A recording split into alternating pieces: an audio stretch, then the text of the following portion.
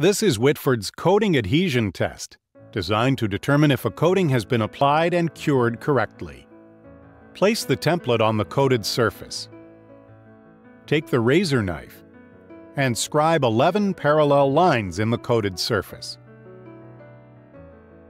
Rotate the template 90 degrees and scribe 11 more parallel lines in the same area.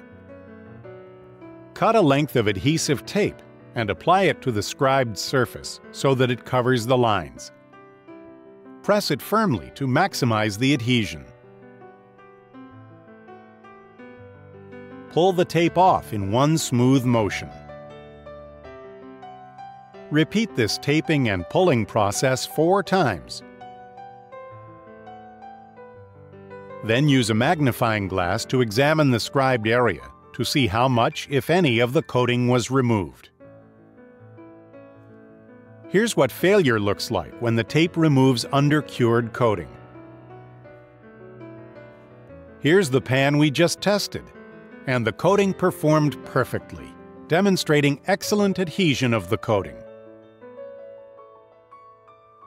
The coating adhesion test from Whitford, where good ideas come to the surface.